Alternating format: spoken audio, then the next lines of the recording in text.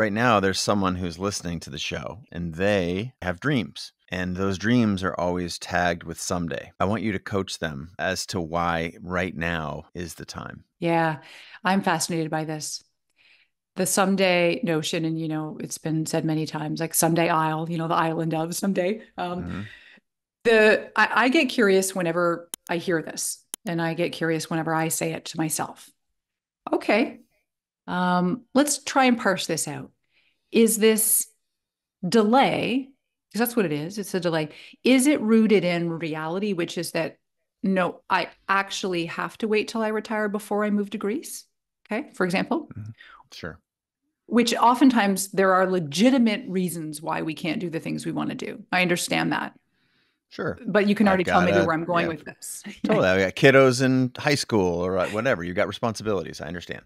Exactly. So sometimes circumstances do exist. I'm not, completely out to lunch.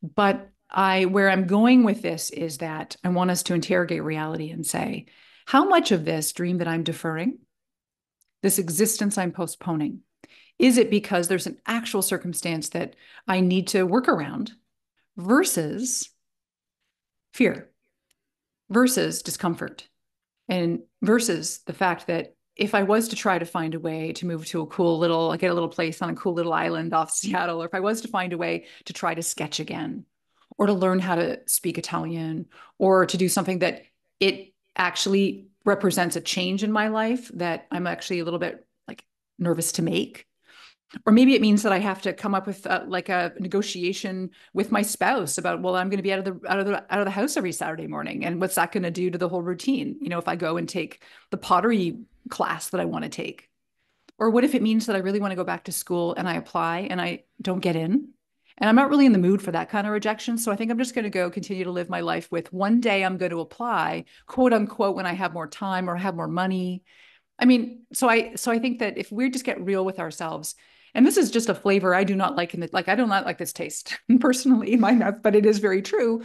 I think a lot of the times when we are saying someday, it is because, we fall on very reasonable excuses that we don't have time or we're waiting for work to die down. Well, you know what? Like, let's just wait for that day to come when work's dying down. Because if your work is dying down, it means that there may be some other issues going on. Sometimes it's a good indication, but so I just want us to get deeply suspicious, and not so that we then feel bad about ourselves and judge ourselves. Like, here I go again, not taking action, but to be able to use that as, okay, you know what?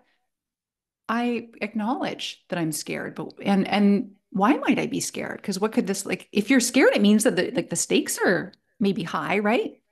Mhm. You see a lot of this in the work you do, right? With people. For Like, what sure. percent do you think it is versus actual legit circumstance? Like, I need to save 70,000 more dollars to do the thing versus Ooh. I'm just kind of squeamish to do it.